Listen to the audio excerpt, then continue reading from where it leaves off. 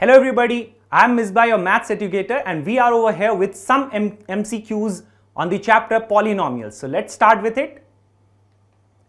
So if 1 0 of the quadratic polynomial x square plus 3x plus p is minus 1, then the value of p you have to find. You have got this quadratic polynomial x square plus 3x plus p.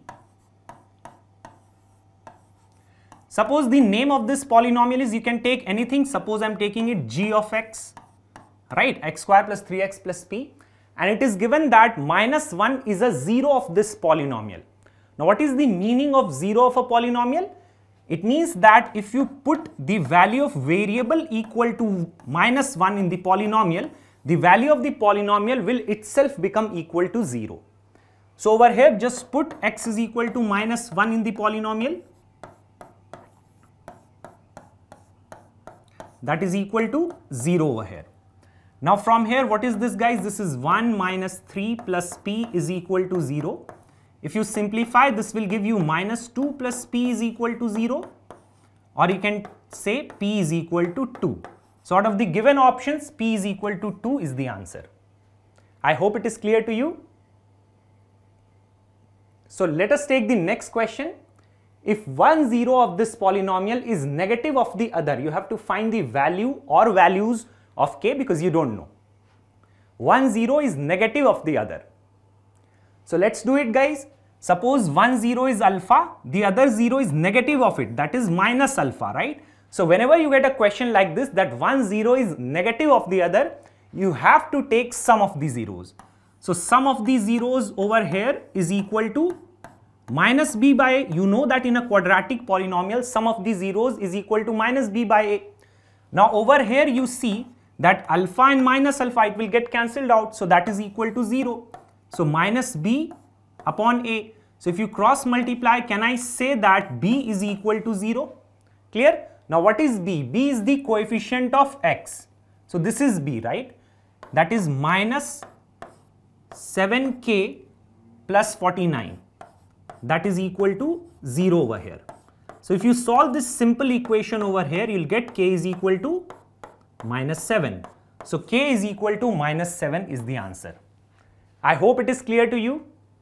So let us move on to the next question over here. If 1 0 of this quadratic polynomial is reciprocal of the other, you have to find the value of k. So in the previous question, we did that 1 0 is negative of the other. So every time you will take sum of the zeros in that case. Over here, 1 0 is reciprocal of the other. It means if 1 0 is alpha, the other 0 is 1 by alpha. So whenever you get this, you have to do the product of zeros. And you know that for a quadratic polynomial, product of zeros is equal to c by a. Now you see this will get cancelled out. So if you cross multiply, you will get c is equal to a. Clear? Now what is c? C is the constant term. So it is minus 7k. And what is a over here? A is the coefficient of x square, right? So that is k square plus k. K square plus k. So if you further simplify, what will you get? You will get k square plus 8k, that is equal to 0. You can take k as common. So k plus 8 will be left, that is equal to 0. So you see two values of k, they are possible over here. K can be equal to 0 and k can be equal to minus 8. Now you will say that both of the values are the answer. No.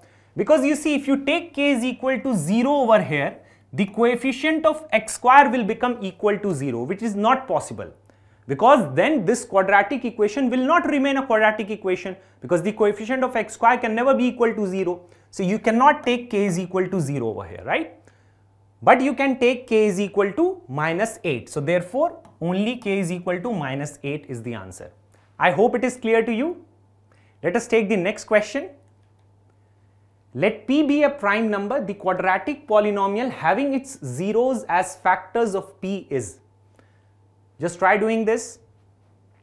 So see, p is a prime number. What are the factors of a prime number? It is 1 and the number itself, because it's a prime number. So the two factors of this value, this number p, is 1 and p. So what is the quadratic polynomial? It is x square minus sum of the zeros into x plus product of the zeros, right?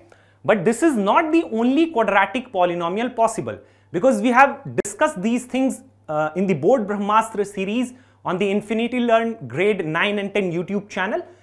This is not the only polynomial possible. Infinitely many polynomials are possible where k is any real number, any non-zero real number, right? So the polynomial will be, k can be anything, x square minus sum of the zeros will be what?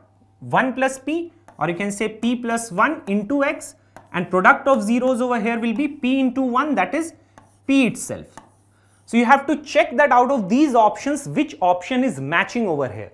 So you see third option will match, because if you will take 2 as common, you will get x square minus p plus 1 into x plus p. So therefore you can say this is a polynomial out of the given options you are working whose zeros are 1 and p. So therefore this is the answer. I hope it is clear. Okay. So let's do one more question. Over here you have got a quadratic polynomial x square plus x minus 3, and you have to find the value of alpha by beta plus beta by alpha, where alpha and beta are the zeros of this quadratic polynomial.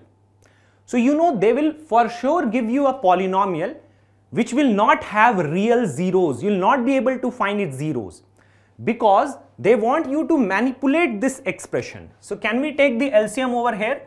So we'll get alpha square plus beta square by alpha beta over here. Clear? Now you see, you don't know the values of alpha and beta separately. So what you can do? You have to manipulate this expression, right? So alpha square plus beta square can be written as alpha plus beta the whole square minus 2 alpha beta divided by alpha beta. Clear? Now what is alpha plus beta, guys? Alpha plus beta is minus b by a for a quadratic polynomial, and alpha beta is c by a. This is c by a. So just put the values and simplify. So minus b by a will be what? B is nothing but 1, the coefficient of x. So it will be minus 1 by 1 the whole square minus 2, and what is c? C is the constant term, that is minus 3. So it is minus 3 and coefficient of x square is 1. So this is again minus 3 by 1. So if you simplify, you will get 1 plus 6 by minus 3. So this will give you minus 7 by 3. So this is the answer over here. Any doubt in this question? I hope it is clear. So these are the MCQs which we needed to discuss in this chapter.